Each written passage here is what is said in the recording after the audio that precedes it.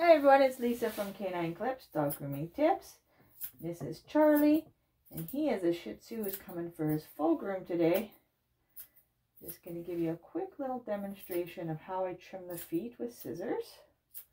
You can also use clippers for this, but over the years I've just found that the dogs seem a little bit more relaxed.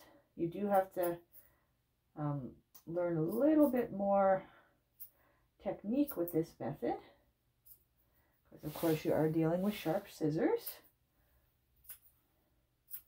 But when I first started grooming, my dog did not like clippers anywhere near his feet, so I learned how to use scissors. So if you'd like to see how I groom all my dogs without any restraints and without any editing to the film, please check out and subscribe to my channel. You can see lots more videos. Thanks. See you there.